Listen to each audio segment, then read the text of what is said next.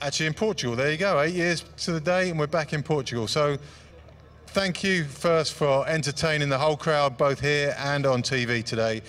Amazing race to watch. Give us a brief outline. Firstly, it's great to be back doing some marathons. I've missed it.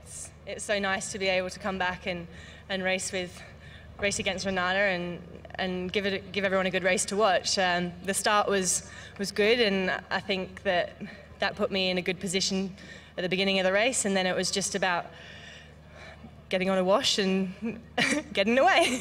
And the three of you looked pretty even in terms of share of the work, and each time somebody led, what are you thinking when you're leading like that? Are you just seeing what the other people have got? Are you measuring their abilities? Your portage was clearly the better of the three.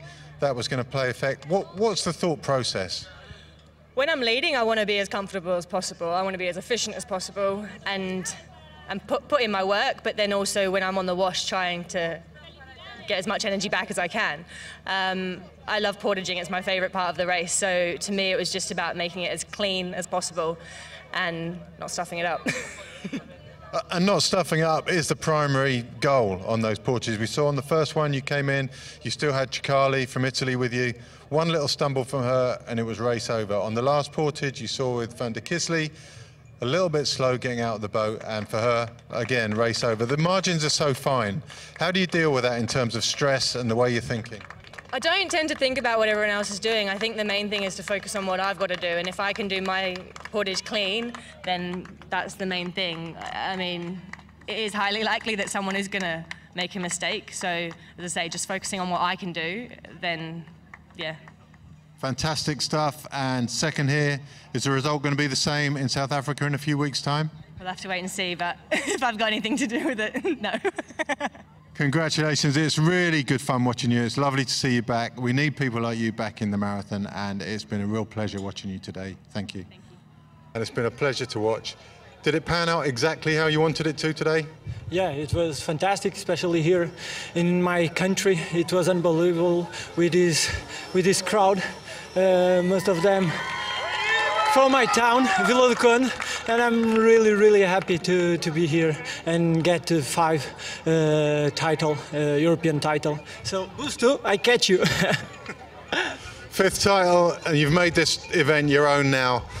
You had one attempt at a break after one of the portages. You came in really hard, I think about the 6th portage, and you didn't quite make it stick. Was that a disappointment, or did you just accept that?